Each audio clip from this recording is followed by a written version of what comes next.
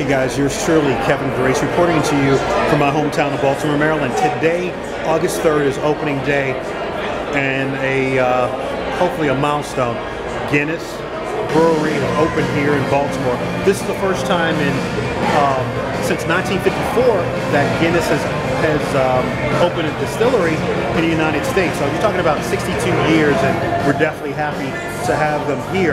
Now, the only beer that they're going to be brewing here is the Guinness Blonde. Now, the other stouts will still be out of Dublin and exported throughout the world. But I had my first taste of it. Tastes great. Nice light beer, really good. But during the weekdays, you can come out for a tour, and you can check it out for free. I don't know if they'll give you samples, but I had to pay about $5.50 for this. So they may charge you, I'm not sure, but they have a restaurant here, and they also have a bar. But as you can see, this is really good stuff.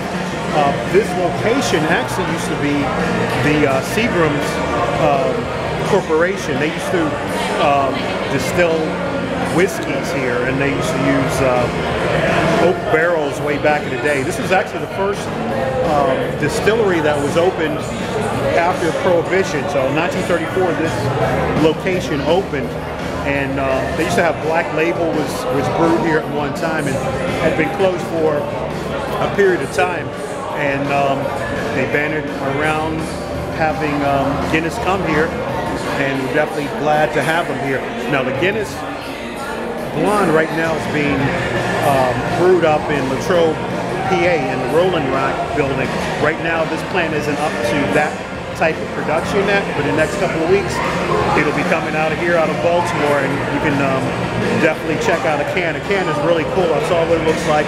It's got the Guinness symbol on it with the Maryland flag, and it says brewed in Baltimore. So it's definitely going to be selling like hotcakes here. So anything from Baltimore, we're going to support.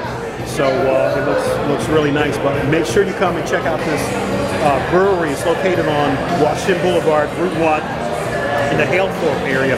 Up the street is Elk Ridge area, and down the other way is Halethorpe. So it's easy to get to, not far from BWI Airport, and it's definitely worth the trip and the tour. But definitely come by, and they are serving stout, but it's not brewed here at this location. So whatever Guinness you want to get, they'll have here.